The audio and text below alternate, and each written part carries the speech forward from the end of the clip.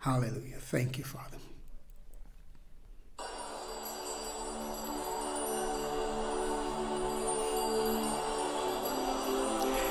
It's another beautiful, wonderful morning, friends. Once again, welcome to the Potter's Gate online broadcast. If you're out there once again joining me this morning, well, we want to welcome you. I want to welcome you to another live broadcast. It's cold here in Johannesburg, but we want to believe God this morning that we'll be able to press into God's word and look into the mind of the Lord for our lives, for our day. Well, of course, for a while we have been dealing with the issues of the signs of the times. And, Jesus was rebuking the Pharisee. He said, you are able to read, the signs of the sky, all right? You are able to look at the sky and you're able to predict that, well, it's going to rain today or it's going to be fair weather. He said, how is it that you are not able to understand or predict the signs of the time? In fact, he said, how is it that you are not able to read the signs of the time? And to me, that is such, a powerful, word that, has drawn my heart to so many, thoughts and kind of also readjust, my perspective and sense of understanding and sense of what we need to do, how we need to engage, the seasons that we live in. Of course, it is clear that the Lord wants us to be spiritually educated. I don't want to go back to that scripture, but you can find that, of course, in Matthew 16. It was a sharp rebuke that Jesus gave, to the Pharisee. He said, "How is it that you're not able to read the signs of the time?" And I think that is something that the church needs to focus on. Like I said, the manifestation of the eclipse is not just a voice to the nation of America. It's a voice to the entire globe, to the entire world, to the entire Christendom. And I thank God that we are seeking to look at what God is saying, what God might be saying through that major sign to help us to readjust, amen, realign, reconnect ourselves, if you will, to be more, committed and be more resolute in what will allow us to be able to read the signs of the time. And reading the signs of the time is not just limited to some, if you will, prophetic, phenomenal, meaning that we should be able to read the word of God, know what God is saying, amen, know the heart of God, know, amen, the sense of, the emphasis of God for our day, for our life. And it's in that line that some of the things that we have been talking about, remember, we've been dealing with the general topic of occupying till Jesus' return.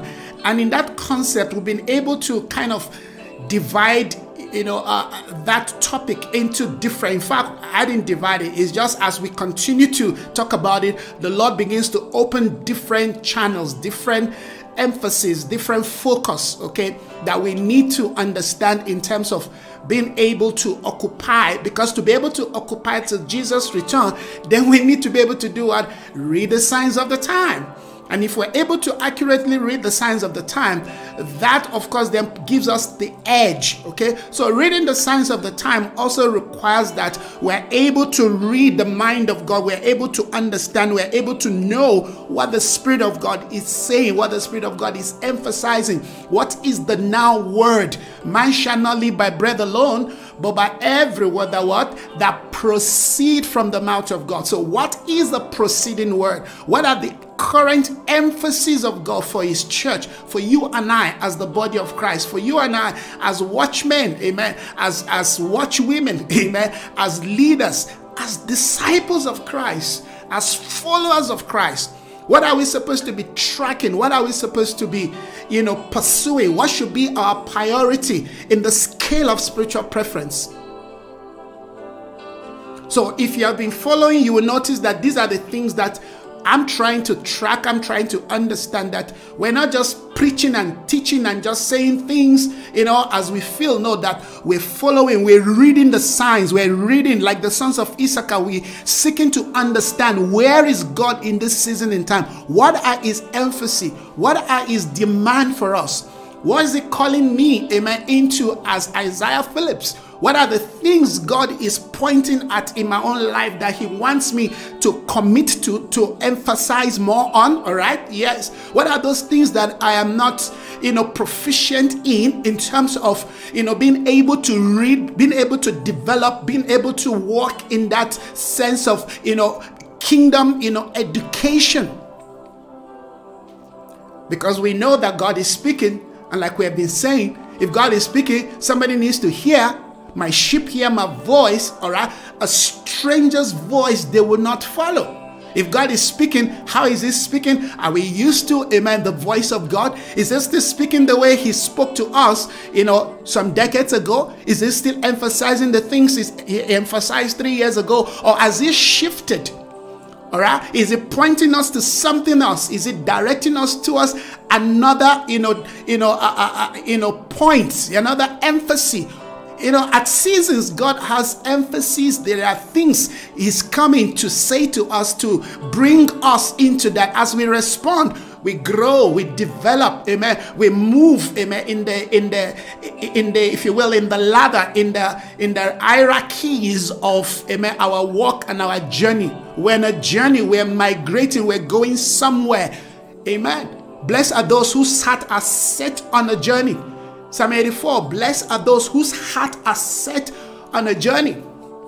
Amen. So in this journey, God comes and then he speaks to us. Now, of course, the last eclipse we saw was not the first one. There's been several, and there will be more several coming, making demands, speaking to us, giving us, yes, clarity and insight, pointing us to what we need to. May have seen that eclipse, all right, and they might have gone wow, rejoicing and celebrating, and it's just entertainment. To us, when we see that, when those mages, when those wise men saw the star, amen, they knew what that meant. They said, wait a minute, a king today has been koshalabayada. A king. They've not seen the king, they don't know where, but by the fact that they were able to look at the star, they knew what that meant. Just think about that.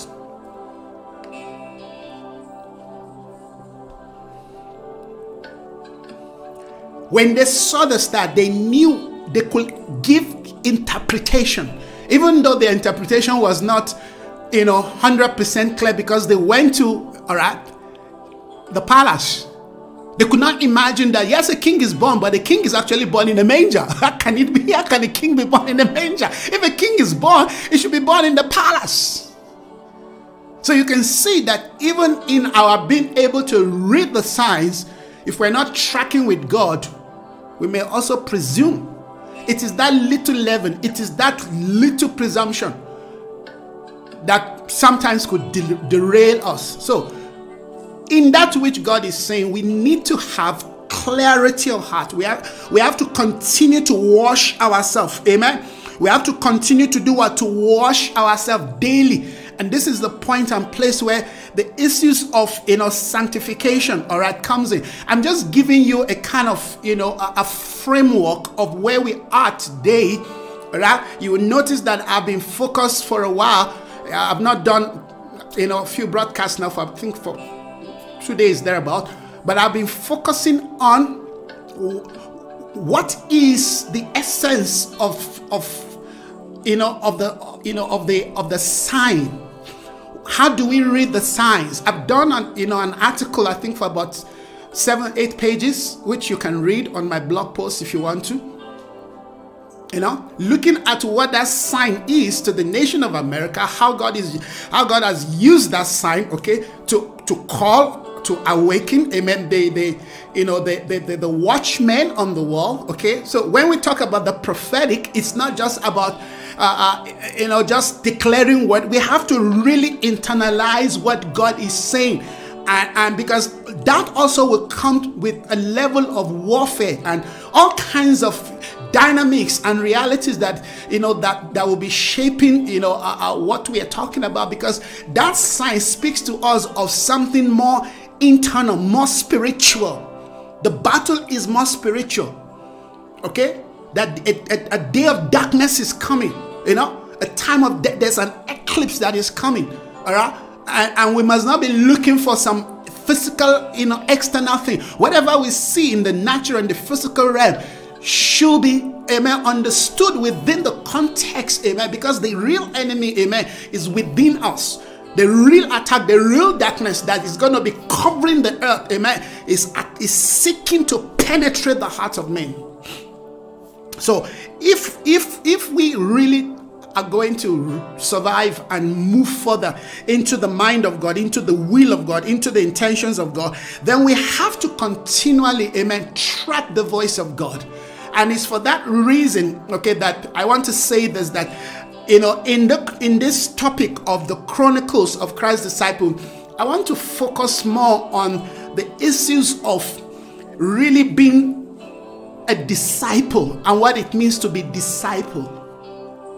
All right, what it means to be a disciple, and and how to be disciple, or the process of being disciple, because you know that Jesus was able to live, amen, his work, his assignment, when he was done, to people that he had what? Discipled. That before they became apostles, before they became prophets, before they became gatekeepers, before they became shepherds, all right, they were first disciple. And I think that is a word today that is almost been extinguished, almost been relegated, being thrown behind, being left behind in our so-called journey and walk with God. I feel God, amen, is calling us back. God is calling me back, all right, that this is the time to revisit, amen, all right, the ministry of, because it is disciple that will give us, if you will, the root that will allow us to be rooted, amen, and being established in Christ. And that is what we need if we're not going to be blown away by the wind, if we're not going to be veiled, if we're not going to be eclipsed by, amen, yes, the present darkness and the ones to come. Somebody listen. So we want to be, amen, we want to be truly disciple, and we want to debunk some of the ideas and the theologies and maybe wrong teachings and imbalanced teachings, okay, that have been emphasized on this point. We want to know what it means, amen, to be a Christ disciple. Remember, it is being a Christ disciple, because that is where we will be able to function in other sphere of our assignment. Before they were sent out, they were first, amen, disciples. And the first thing we read, I think, was in Matthew 10 or thereabout. The Bible says he called these people to himself. So there's gonna be that concept of really developing a personal relationship again with Christ, because it's from that point that, first of all, we'll be able to resist and stand against whatever the enemy is going to be doing in trying to frustrate or hinder our assignment and calling. All right, in Psalm 23, the Lord is my shepherd, I shall not want. I shall not want. He makes me to lie down, in green pasture. He restores my soul. I like the part that it says, even though I walk through the valley of the shadow of death. It's not like it's not going to happen.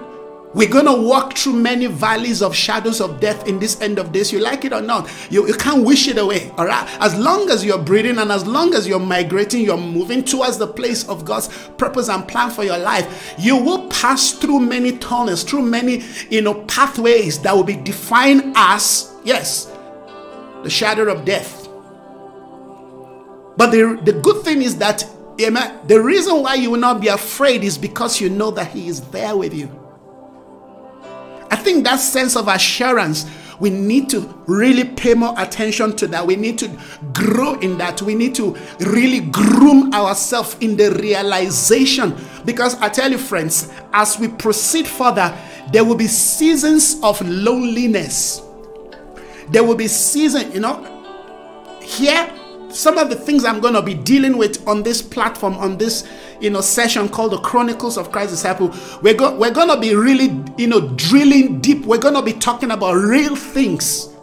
This is not just going to be words passing your head, because we want to be shaped. We want to become, amen. We want to be transformed. It's on this level, on this point, amen, that the idea, all right, of Paul saying, I travail in birth until Christ be formed in you becomes manifest. Travailing in birth is not just limited to prayer, and you know that we do a lot of that. In fact, our ministry is built, is established, amen, on the philosophy of biblical prayer, kingdom center prayer.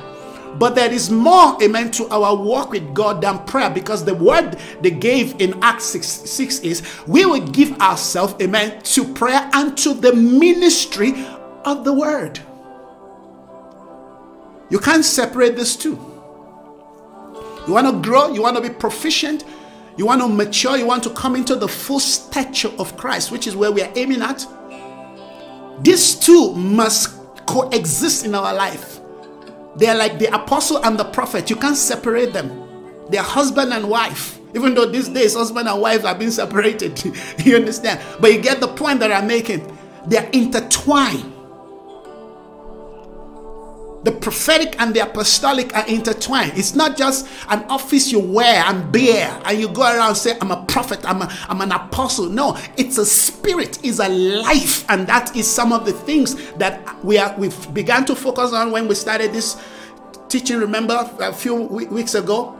I said God is calling us to the ministry of life. And if you read the scripture that is scrolling down, all right, you will see what Paul is saying in 2 Corinthians chapter 3. We are called to be ministers of life. So all of this is helping us, is giving us, if you will, a framework. We're being built up. Remember, the body is built. If it's built, we need wise master builders. Hallelujah.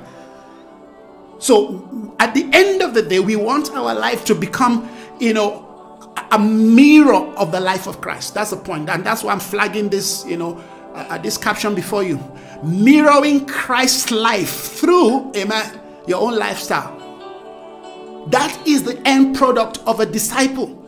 And this is why, amen, we call it the chronicle of a disciple of Christ.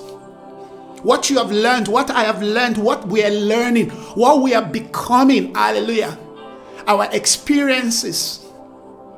You see, the experiences we are gathering in the journey. Sometimes we're also going to talk about our failures. Where are we failing? If we don't talk about our failures, if we don't talk about the areas that, amen, we're being defeated, how can we, amen, encourage ourselves, you know, to become strong, to become, you know, fervent, to become one that is indeed, you know, seeking to want to change. If we don't tell ourselves the areas that we're failing, it means that we're not what? We're not honest. Honesty is one of the characters of truth. All right? So, in this, we will be dealing with issues of Bible study. Okay? There's going to be a lot of emphasis on Bible study. But this Bible study is not just going to be to study Bible for studying Bible's sake. All right? It's going to be Bible study, Bible lifestyle. So what we read in the Word of God will become, amen, the mirror. Remember, that's the whole essence. We want to be able to mirror Christ, but you can't mirror what you don't know. You can't mirror what, amen, you've not given yourself. You have not offered yourself to know, to understand, to become. You see what I'm trying to do? I'm laying down, amen, a foundation, and I'm giving you, amen, a framework of the objective of what we want to achieve, amen, as Christ's disciple. I didn't say as Isaiah's disciple. I'm not saying as some church disciple. I'm not saying, you know, talking about you belonging to one group or organization. God, as much as we need to build, amen, yes, you know, a formidable assembly in this end of days, and we need to know what that assembly entails. But we also need to understand that, amen, unto him shall be the gathering of the people unto Christ. So when we understand what Christ is, who Christ is, what Christ expects of us, what Christ demands of us, amen, then that gives us, amen, clarity into the kind of materials, if you will, the kind of, Petros, that we need. Petros, amen, are pebbles. Petra, amen, is the massive rock, like I will always define. All right? And I'm really looking forward to a time God will give me the grace and really release me to start building some, Petra and Petros out there. I'm looking forward to it. I didn't want this before, but I'm really, really looking forward towards that. So maybe you're out there. I've said it before. I'll say it again. Maybe you're out there and you want us to do something in terms of something on ground where you live. You understand? Build something, a house fellowship. I'm putting materials together that one can use, because I think that is the next thing, the next emphasis of God, amen, for my own life. That yes, we want to move this thing beyond just an online thing. We also want to put boots on ground. We want to be able to help people, pray with people, encourage people, strengthen people, because I tell you, crazy things are happening in the life of Christians today. Things that, we cannot even begin to talk about. People are falling here and there, all kinds of things. People no longer, want to even try, and just push themselves to want to live for Christ. And I understand that, okay, yes, there have been so many reasons and circumstances because of that. But now God, amen, is returning to us and is giving us clarity and direction. So those are some of the things that we want to do. So in case you've got a place out there, you want us to partner with you, or you want to say, please, Isaac, what can we do? I want to start a house fellowship, a home church, a gathering in my community. All right. Can you assist? Please let me know. You can reach me, because those are part of the things I feel the Spirit of the Lord is really drawing my attention to. Okay, we have to build an alternative to this massive thing that is dying, that is being eclipsed, that has brought confusion. Men are groping. Christians are beginning to grope in darkness in noonday. They've lost. We're losing. Let me not say we are losing our sense of direction and instruction. Passion and fire is dying. So we want to build altars. We want to build altars where the fire of God, amen, will continue to burn day and night. Yes, you can make your house. After all, the presence of God, the ark of God was brought into the house of, what's that guy's name now? And the Lord blessed his house, that priest, after they took the ark of God. Yes. You understand? David had to take the ark there, God blessed his house. So this is not about some, just let us know. Anyhow, that is just by the way. Let's continue. So I'm saying God wants to bring us to a place, all right, where our sense of strength and direction, amen, yes, is focused towards building, amen, discipleship. And we want to do that, amen, by looking at the Bible, studying the Bible. And of course, we can't do all of that in few, minutes that we always have online. And that's why I think, amen, there should be an extension to what we're talking about. It could be anywhere in the world. It could be anywhere in the world. The facility to do that, amen, has been laid for us. We need to know how to make use of technology. We can do online meeting. We can, but physically, I would love to come to places, at least if it's within South Africa, even if it's, I remember when we began in Cape Town, I was in Johannesburg. Every month I used to just fly down to Cape Town. Sometimes you just take a bus to Cape Town, and the people were gathered, people were hungry, and we used to come there and just impart the life of the people. You understand? So hopefully the Lord will allow us to be able to do that again in some community. It could be in KwaZulu Natal, it could be in God knows where, amen. But I'm willing, amen. Yes, it could even be in your church. You said, well, I need my church to move. We were doing that when I was in Johannesburg. Churches used to invite us. They said, come help us to build. Come help us, give us clarity and direction. What is this thing about the apostolic we're talking about? We did all of that. Okay, so that is something we want to look at. Let's quickly, excuse me, let's look at Matthew, Matthew 16, all right?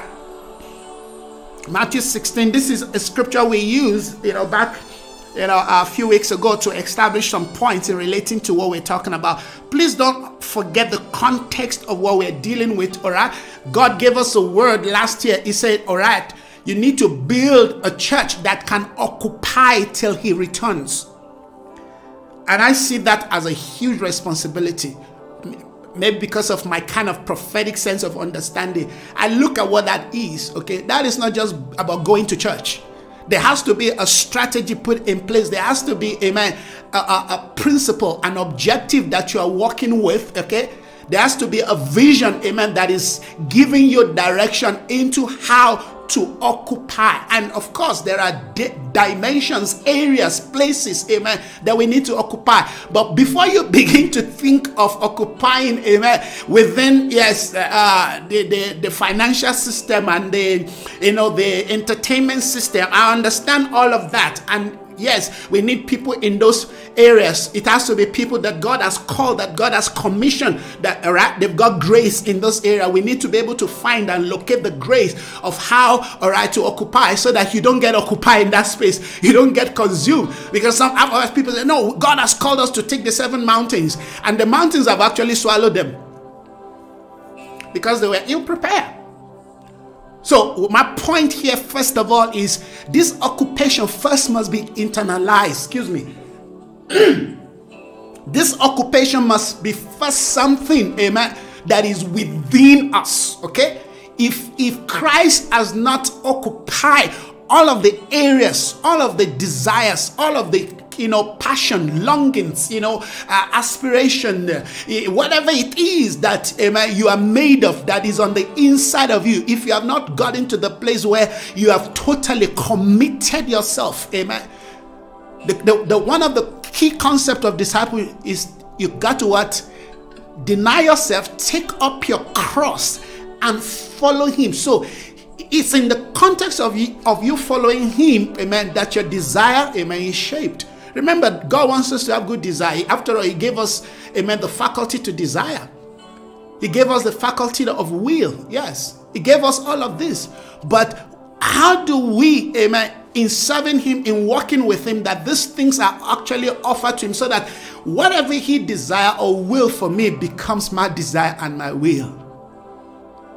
So that I don't desire anything outside of his program and plan for me, and then I'm still thinking I'm going to occupy somewhere out there.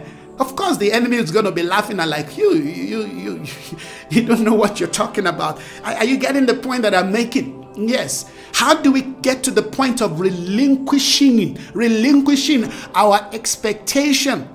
How do we get to that point where we surrender, where we have truly surrendered to him? Yes. How do we get to the point where our idea, our orientation of Christianity and spirituality is not just about using God, amen, and using the tools and the resources is given to us that, has been made available to make something, to acquire something for self. How do I live for him so that he becomes, amen, my resource? He becomes my fulfillment, that I can truly find joy in serving him, that whatever he gives to me, amen, becomes indeed my desire and my quest and my fulfillment. See, we have to balance these things clearly. You see, I'm trying to help us have a better and a clearer understanding of the mindset we need to have, the right orientation.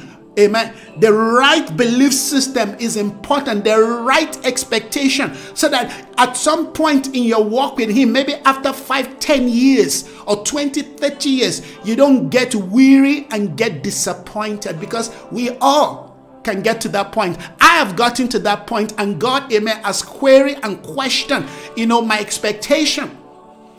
All right?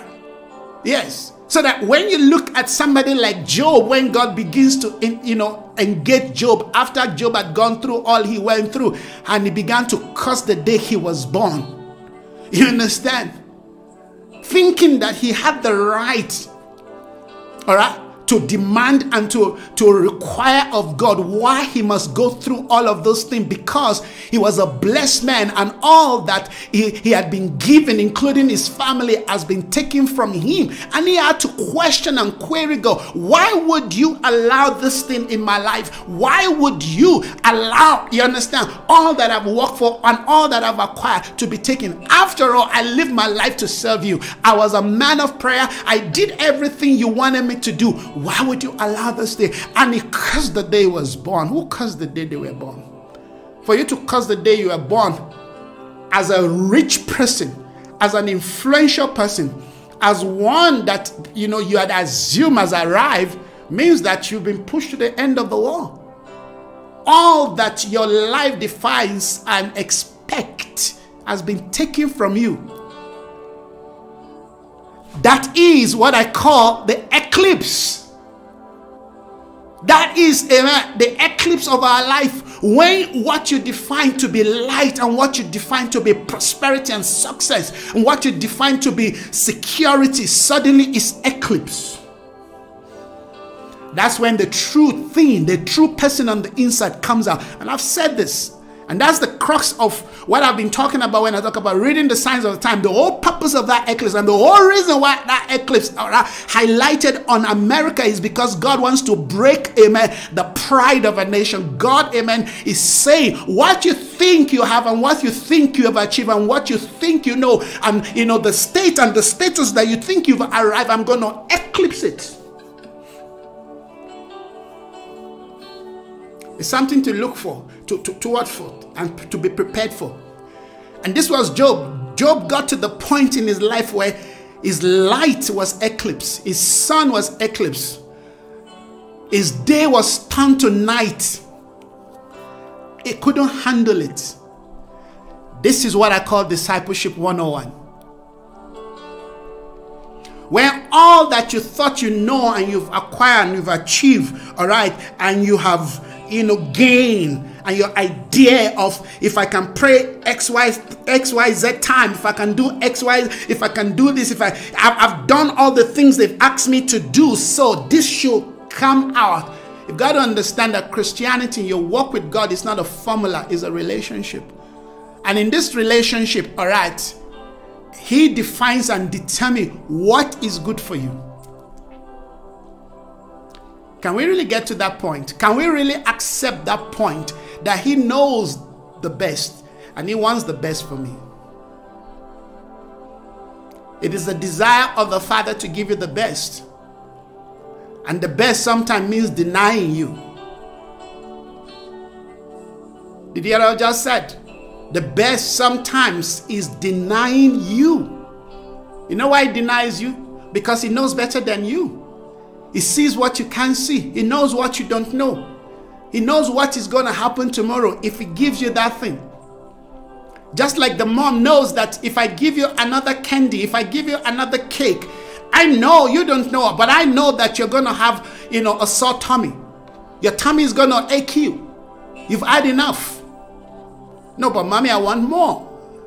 But mommy will not give you more. Daddy will not give you more because you're not mature enough to have that thing. He knows that when He gives you that thing, because yes, other parents may give, the same thing to their kids, but He knows who you are. And He knows that when I give you that thing is going to cause you more pain. You may have, that momentary enjoyment, that momentary feeling, yes, like the prodigal son.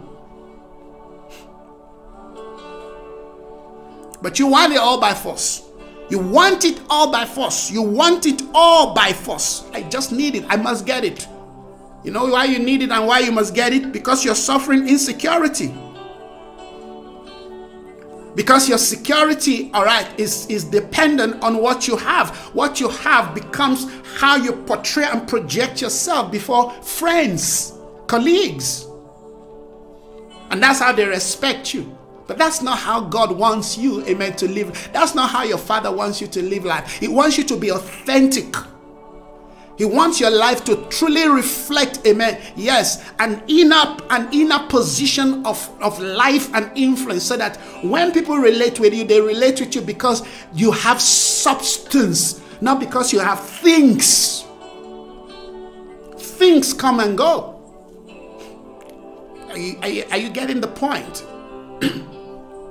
So while Satan thought that Job, amen, is what he is because of what God has done in his life, because of what God has given to him, because of the protection of God upon his life, That this is the reason why Job, all right, is so committed in prayer. This is the reason why Job is so committed, you understand, in fasting. This is the reason why Job is so committed in giving. Look at the things you've done for him. Who will not do that for you as a reward, as a gratitude? Job is basically expressing gratitude. Take this thing away from him. Remove the edge and see if this guy is not going to curse you to your face. This was Satan's challenge. And God took on that challenge. Okay, we'll see. And that is the same challenge God, amen, is taking on behalf of many of us. So many of the things that we're going through that looks like, but I'm serving God, but I'm working with God. But why would the Lord allow such a thing in my life? I've been in that position too. I've questioned God. And if you have not gotten there, I can assure you, you're going to get there. Nobody prepares you for that. You're going to get there. We're all going to get there. And how we come out of that will make us either a better, follower of Christ or turn back. So these are some of the things that I'm trying to, amen, bring out from the idea of, being a disciple. When we talk about, the chronicles of a disciple of Christ, all right? So I wanted to read a scripture in Matthew 16:24. Then Jesus told his disciple, if anyone wants to come after me,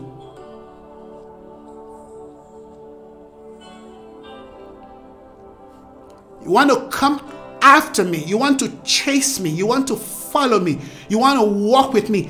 That is the beginning point of what makes a disciple. A disciple is a follower of Christ.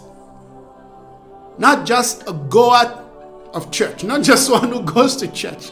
Pardon my English. All right?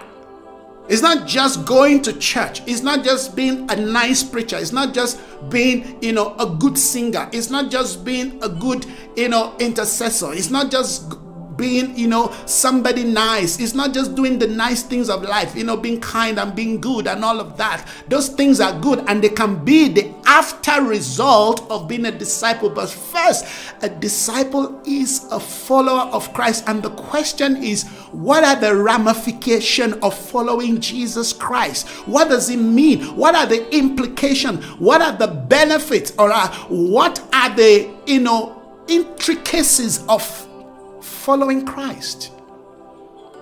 Look at the word there. If, it's a big word. That word if is a very big word.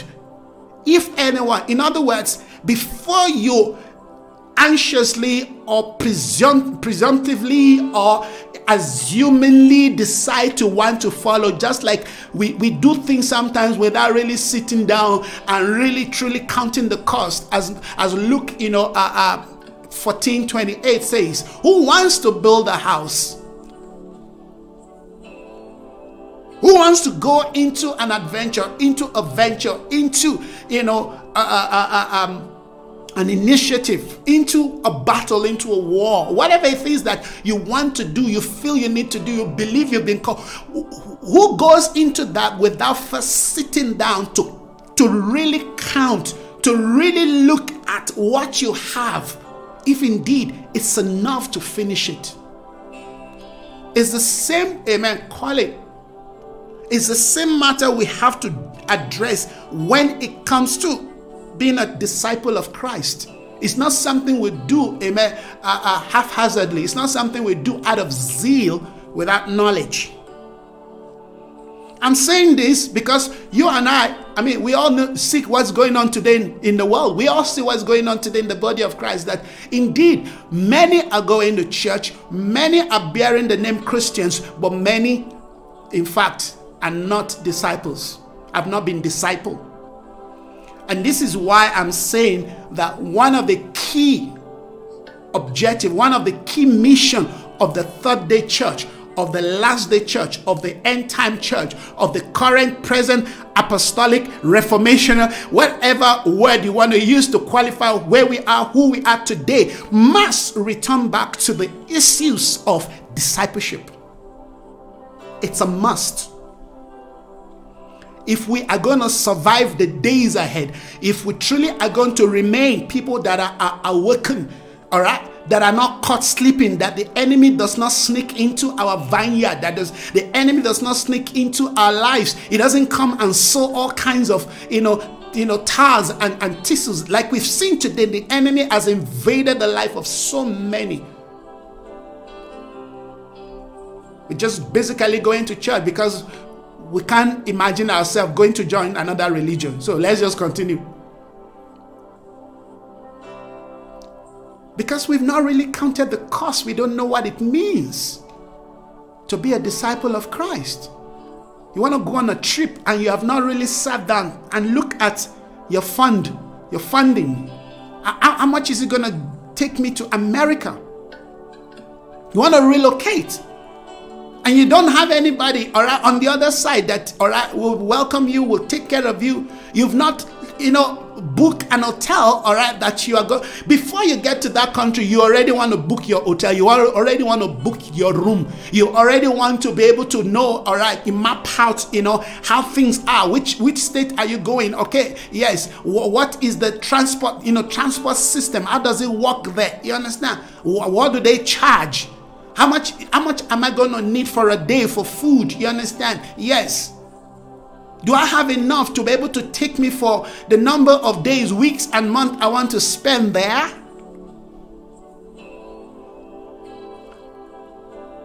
Life is about planning. And this planning is to help you, amen, to guide you and lead you so that you don't run out of steam. You don't get halfway and you find yourself stuck on the way. So he says, if anyone wants to come after me, if, it's not a must.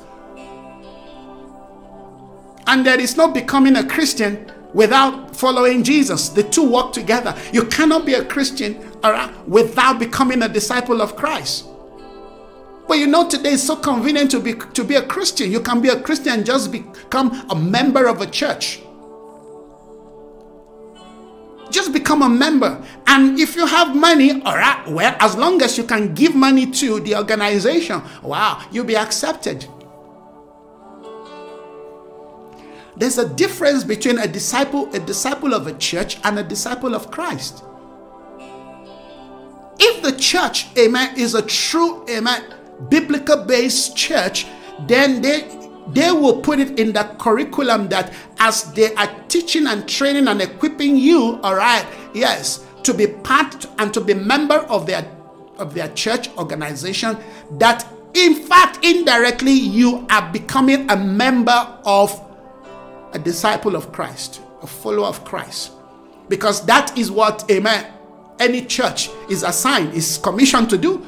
The church is commissioned to go do what? Disciple the world. You cannot disciple the world, all right, if you don't know whom you are discipling them onto, what you are discipling them onto. You can't be discipling the world onto yourself, onto your own identity, onto your giftings, onto your image, because that is what many are doing.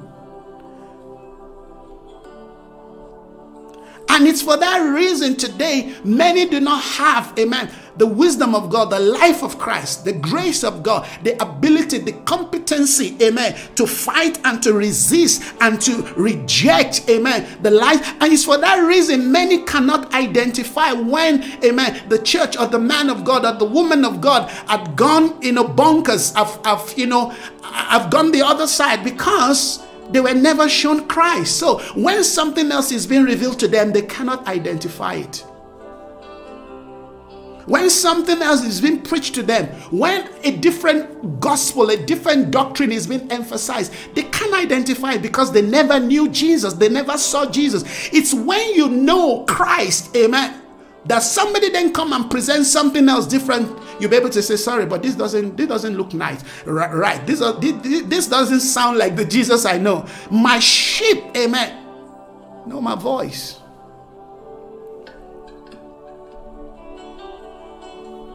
A stranger's voice they will not follow. Are you seeing? This is huge. This is a real responsibility we are calling to. You know, I pastored for many years, and after the Lord called me to move to South Africa, it was difficult for me to leave the people. At the end of the day, I left them. You know why? Because I know that I've left them in a good hand. I left them in the hand of Christ. Yes, I was not irresponsible. Some of them we sent to different places, okay? There are churches that we know, go join them, you know, attend, you know, go connect with them, go, you know, decide. But the point is, I was ready to leave the people because I knew that was what Jesus also did. When he finished the work, 3.5 years, he left the work for those, amen, he had discipled. And he was confident enough that they will be able to carry on the work. How many churches today? How many leaders today are ready and willing to do such a thing? You've built a church for 20 years plus. You say God has called it somewhere else, and you left the church. Not like you left the pastor there to be, you know, to be giving you, you know, a report every week, every hour about what's going on, and the offering is still coming to you. I'm just saying that we have to re-evaluate. We need to. Because the key to surviving, the key to becoming invincible, the key to becoming, you know, strong kingdom-based, apostolic, oriented community in this end of days, all right, is that we are building our lives and we are building, amen, our initiative on the foundation of biblical discipleship. Biblical discipleship. That is beyond somebody preaching to you. Discipleship, amen, is orientating, is a deliberate, amen, orientating and reorientating people to live, amen, in a lifestyle, in a belief system, in a manner that glorify Christ. And as they glorify Christ, amen, they in turn serve the body of Christ and of course creation as the Lord will ordain. It's not the other way. It's not you serving the church first and then you're looking for a way of how to serve Christ. No. Your gift is not for the body first. No, your gift first is to Christ. Your calling first is to Christ. Your work first is with Christ. And in return, hallelujah, you work for Christ.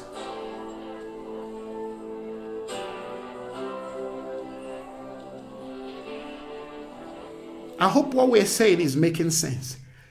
This is at least what the Lord is dealing with me, is speaking to me about. And this is what I believe that we need to look into, because that's my assignment, to see that the church gets perfected, gets to be built up. Jesus said to his disciple, remember, they've already come to him. They were already his disciple. But yet, it's like laying another layer on that demand. He said to his disciple, not to somebody who is just by the way, not just to somebody who just got healed and got well excited. Well, Jesus healed me, so I'll serve you all my life. I will serve you. You raise my daughter from death. Well, I'm committing. No, it's not something that was done, you know, out of zeal, out of,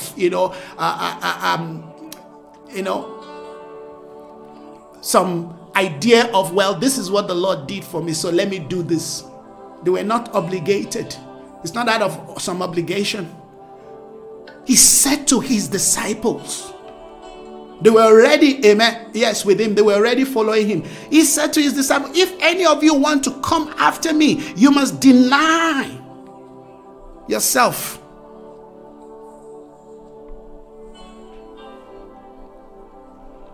You know, like I know that self-denial is the most challenging and the most difficult thing within the human space. Self-denial. And I know that, well, the Eastern religion, they've done pretty well in the idea of self-denial. But even that, when you weigh that on the scale of righteousness, is nothing. It's filthy rag. It's self-righteousness. So that's not what we're talking about. that you can deny yourself of food for 40 days. All right? For 80 days. Guess what? It's because you want something. Not because you want to follow Jesus. People will deny themselves as long as what, amen, they're going to get out of that self-denial is going to benefit them. That is how determined the soul is. The soul will make you do things that you will never think you can do. All right? Just because there is something you want to achieve. That's not what I'm talking about. When people make up their mind that they want to do certain things or they want to achieve certain things, you'll be surprised how far they can go.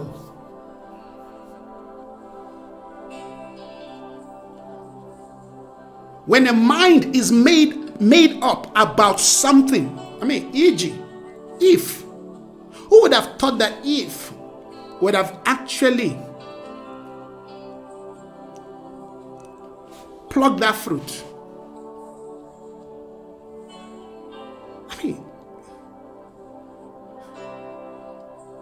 You've been told that the day you eat of that fruit, you're going to die.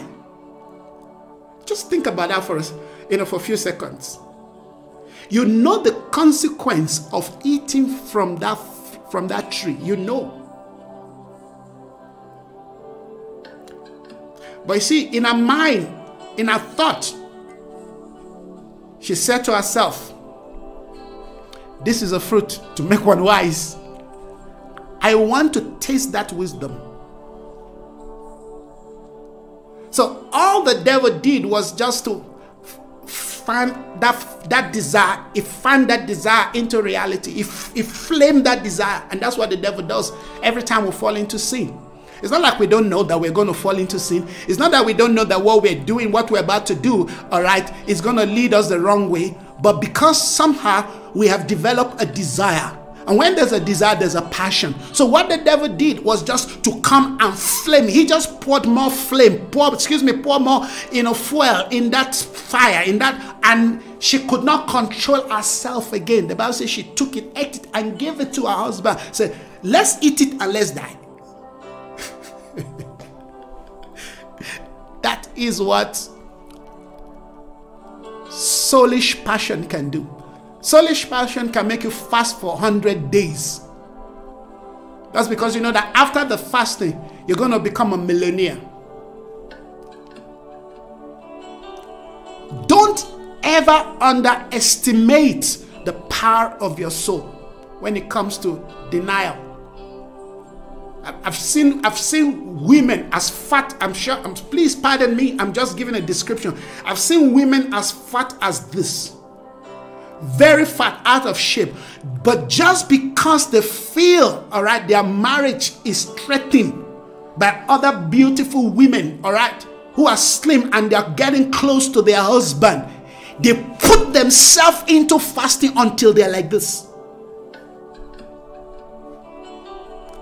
Not because they really want to, fast and and slim and have good shape because they want to feel good. No, they feel threatened. When you feel threatened, you'll be surprised what you can do, what you are able to do. When you feel you have nothing to lose again, you'll be surprised. And guess what? That is the power the world system is tapping into. You can do it. You can do anything. You can achieve anything. Just set your mind to it. That is what they are feeding on. And people tell you, well, I did this. Look at after 5 days, after 21 days, after... wow. Check the motive behind what they've done. This is a good one. This is a good one. When human beings make up their mind on what they want to do, nothing stops them. But even that decision is from the fruit of the tree of the knowledge of good and evil. The key here is to deny yourself and follow. take up your cross and follow Jesus, that's a different ballgame. That changes the entire equation. No, people don't want to deny themselves to follow Christ. They can deny themselves to get money. They can deny themselves to get a wife, to get a husband. They can deny themselves to get that promotion. They can deny themselves to shape up, amen, and look nice. They can deny themselves, you understand? Yes, to say, America, here I'm coming. Even though I've been refused visa 7 times. I was listening to a guy. I think he said he had applied for American visa. If I'm not mistaken, did he say 7 or 10 times? I think it was maybe on the 7th one, the 10th one they finally gave him. Can you believe that? Do you know how much you pay? All right, to the consulate that you can't get back. Then secondly, I'm wondering, how is he able to do it? Because at some point, they should tell you, sorry. We will not, you know, look at this application because you've been denied. There must be a reason. So he must have been doing all kinds of things. Maybe changing his name, you know what? People will do what? When people are desperate, I'm just giving you a scenario. You see, at the end of the day, sin is a choice that we make. Sin is a choice, is a personal choice. Because we have desired it. We have desired the fruit. We've desired the passion. We desire the thing. That is the power God gave to man. That power God wants you. That power to choose. He said, hang it on. Deny yourself to follow me, not to follow something else, not to fulfill something else that you want to. And that is that thing that needs to die, because if that desire, amen, to want to achieve and become something has not been, because look at what they said. Deny yourself, take up your cross. If you deny yourself, but you have not learned to take up your cross, that denier is going to become something else. In fact, that denier is going to become a fuel, all right, that awakens another passion that is witchcraft, that is self-pursuit, that is self-focus, all right? And in fact, that denier can lead you into something else, that you will begin to worship your own denier. You begin to worship the power. That's what happens to Lucifer. Lucifer was in the presence of God when he was cast down.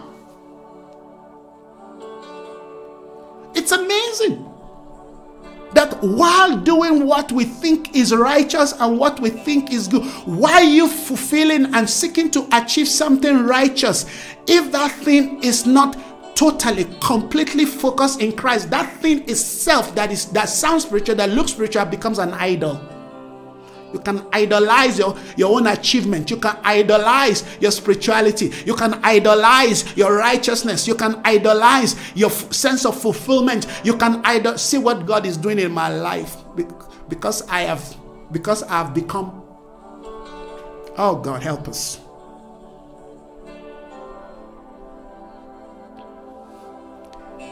Are you seeing what I'm saying? You know, I'll tell you this, every time I'm able to fulfill something or do something, achieve something that I may have been trying to do, maybe finish writing the book, I've always noticed that that is the moment in time where the enemy comes to attack me the most. And you know where he attacks? He attacks that sense of achievement. He attacks. If you don't know how to manage your achievement, how to manage success, how to manage prosperity, how to manage breakthrough, how to manage what else again? Whatever it is that makes you feel, finally, oh, I got it. If you don't know how to manage that, that itself becomes a leeway for the enemy to entrap you.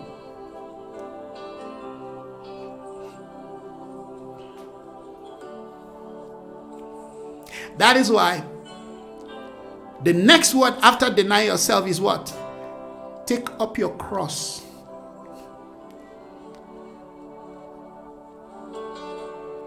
The cross is an equalizer.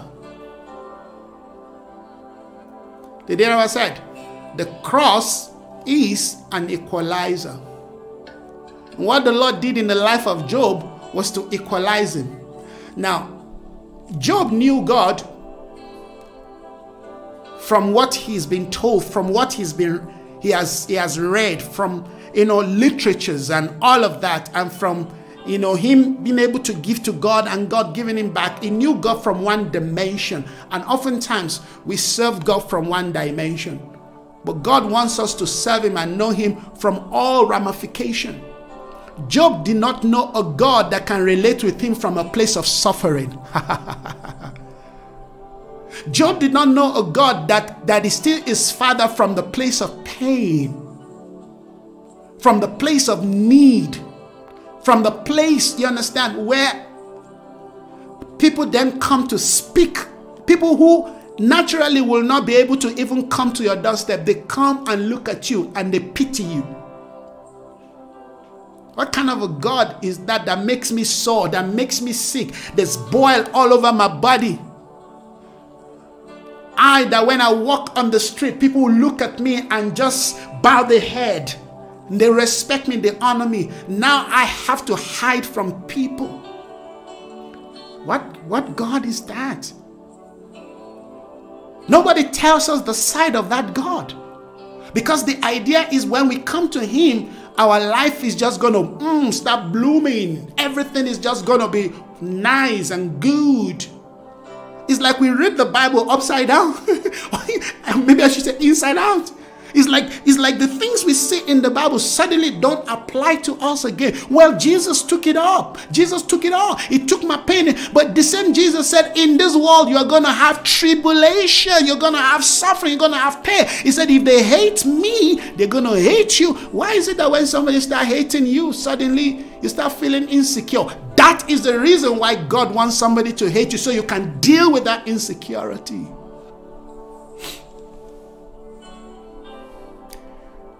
God wants you to deal with rejection. That's why God creates all kinds of things, scenario around you that causes people to reject you. It's part of understanding discipleship.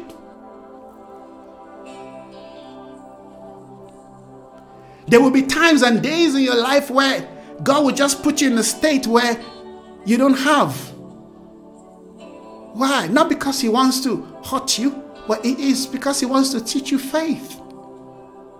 You live in an environment where faith has become an estranged language. If I'm in need, I just need to get a credit card. Go to the ATM, go to the bank, they give you, put more money there so you can incur debt and incur it on behalf of your kids and your kids' kids. Hello? You can't take the pain, so you must just look for a way out.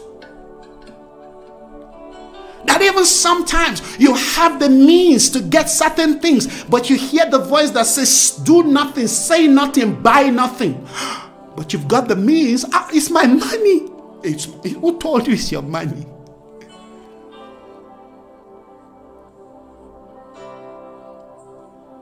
So God is trying to help us, grow us. And that's why I love discipleship. Can you see? We're just still on one verse. If it's not a force, please, all those gimmicks. If you come to Jesus, he will do this for you. If you come to this, he will get you this. He will give you a husband. He will give you a wife. Do you know some of you may remain single till Jesus' return?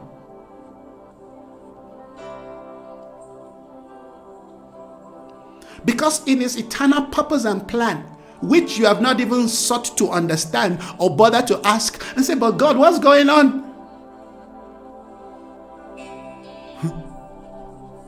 What's going on? I'm still single. Did you ever care to ask him if it's his desire for you actually to be single? I'm just saying, I'm pleased. You see, when you get to the point where you hear certain things and you're like, please, I don't say that. I don't want to hear it. It means that you have not fully trusted God. You know, one of the things I said to God yesterday, whatever you want me to do, Father, put the desire in my heart. Because, you know, naturally, I would not want to do it. Humanly, I will not want to, but you put that desire in my heart. So in case you want me to be single, put the desire. Just because at the end of the day, our life is ruled by our desire, isn't it? So every time I see a woman around me, something in me just goes, no, no, no, no, no. But if that desire is not there, when you see a woman, you may be thinking, maybe this is the potential woman. Maybe this is the potential, man I need to marry. Maybe this is the potential. Because your desire is what flames your expectation. But when God puts a desire in you and says, sorry, it's not for you, guess what? You won't even think about it. And if in that condition, God then decide to say, that's the man for you, even though the desire was not there, suddenly he puts the desire for that person. You get the point? But when you hear something and the next thing that comes to mind is don't even talk about it because it does not align with my expectation, with my agenda, it tells you you're not a disciple. Oh, that's a good one.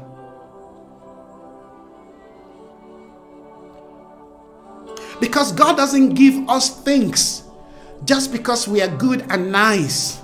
God gives us things to facilitate His divine plan and purpose for our life. Everything about our life in the eyes of God are good, and they are giftings.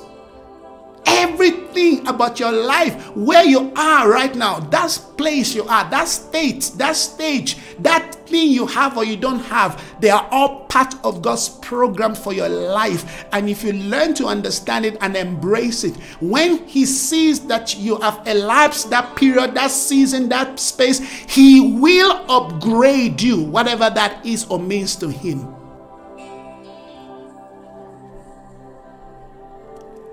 This is discipleship. We don't clamor for things, run after things, pursue things, acquire things, gather things to make a statement. No, your life is already a statement. Your life is already a sign and a wonder.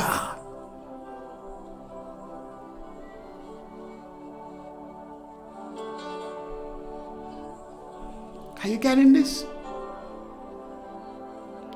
We have to have an holistic picture, an holistic view. We have to have the right spiritual orientation. Why am I saying this? Because the days that we live in, as the darkness continue to come, as we continue to get eclipse, as our sun begins to, gets to be blocked by the moon, we need to know what to do. We need to know that we're at the right place. We need to know that it's all well. When, at 12 noon, the whole world suddenly went blank, we need to know what to do. That is the time where we need to surrender our will, because that is what Jesus did on the cross. He surrendered His will to Him that is able to save him.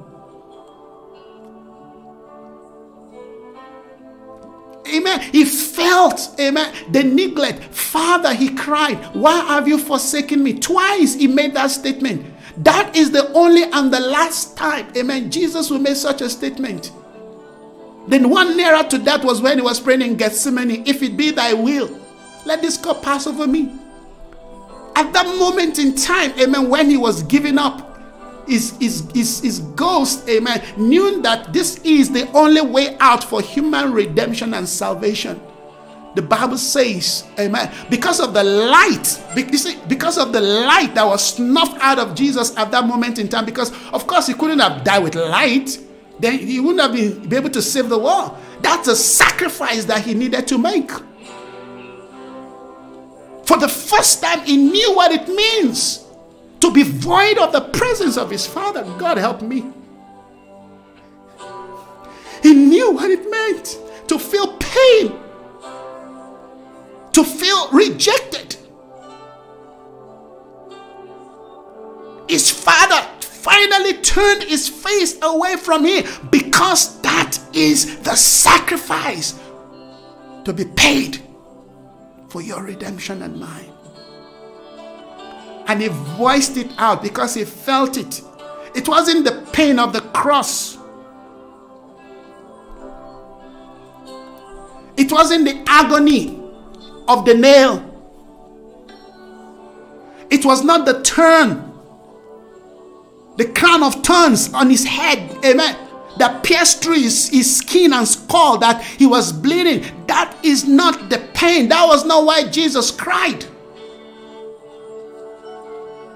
It was not for the fact that he was stripped naked on the cross. No.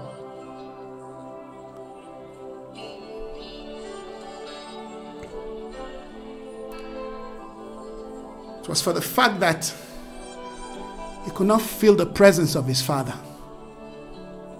For the very first time, heaven separated themselves from him.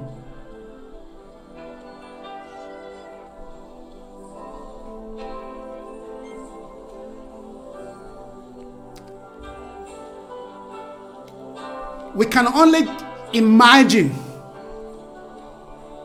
the state of his mind. And of course, he said it. Father, why have you forsaken me?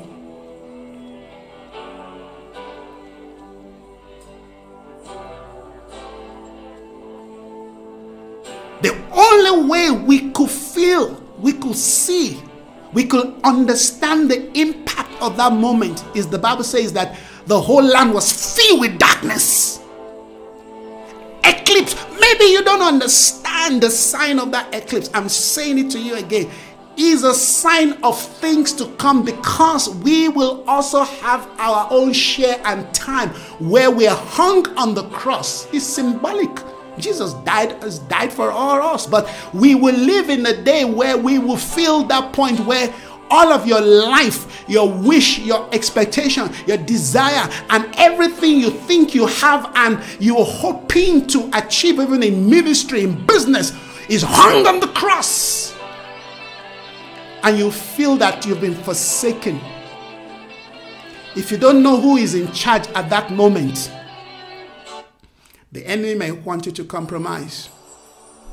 You know what they said to him? You who claim to be the king of the Jews, why don't you come down? Come down.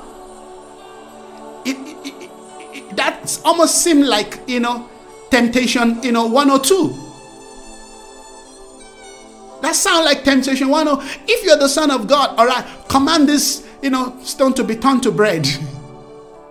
And at the last point, the devil was speaking through those people, mocking him. If truly you claim you are the Son of God, come down from the cross so we can believe. Imagine if it were you. You want to prove a point. What would you do?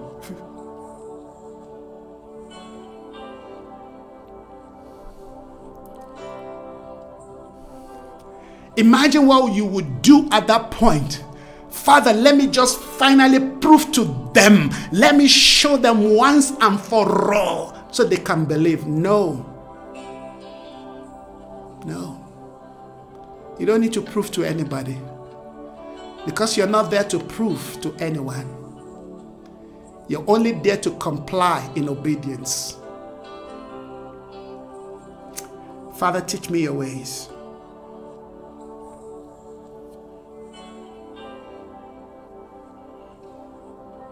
Teach me your ways, son.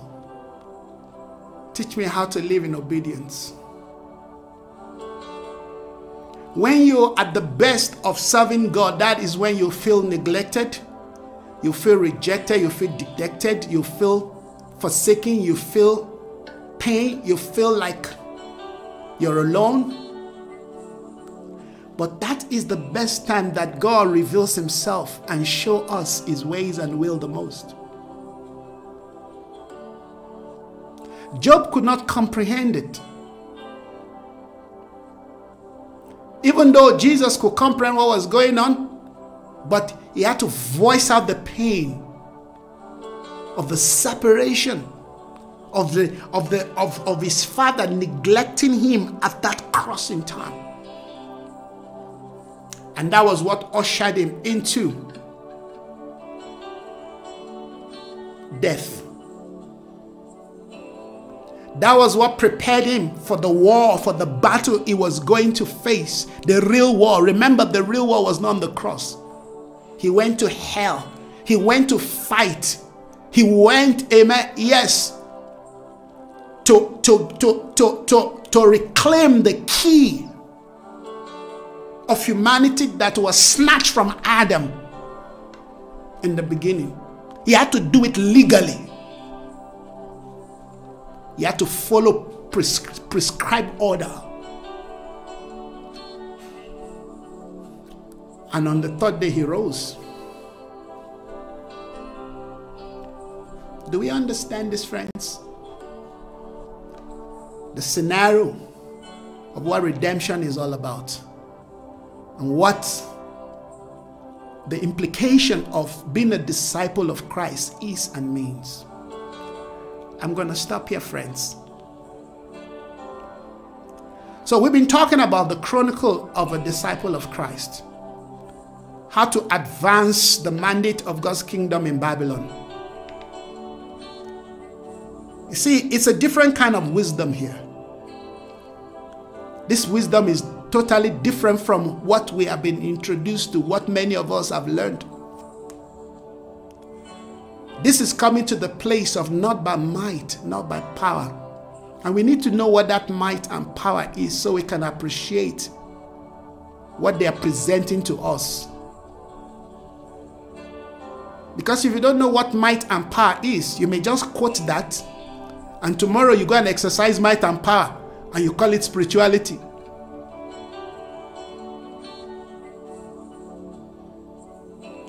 Amen, friends? So hopefully God will grant us grace to continue to press into this understanding of the Chronicles. At the end of the day, let me say this, at the end of the day, you should be able to start to write down your own chronicles. You need to start to chronicle your own discipleship, your own walk with God. Yes, because I'm just basically giving you a template. I'm giving you a preview of what it is, what it means to be a chronicle, to be a disciple, to be one who follow Christ. If you are going to follow him, he said, so this is not for those who are yet to decide. He was speaking to his disciple. Let me quickly run through that scripture again, then we'll be gone, all right? And then we'll be done. Look at that scripture again. Then Jesus told his disciples are not just followers. They were those who were following him for bread, for fish, for food, for healing, for miracle, all of that, yes. And that's okay. But he wasn't talking to those people. He was talking to those people who have made certain decisions, yet he raised the bar of that decision. If you want to follow me, he says, you must what?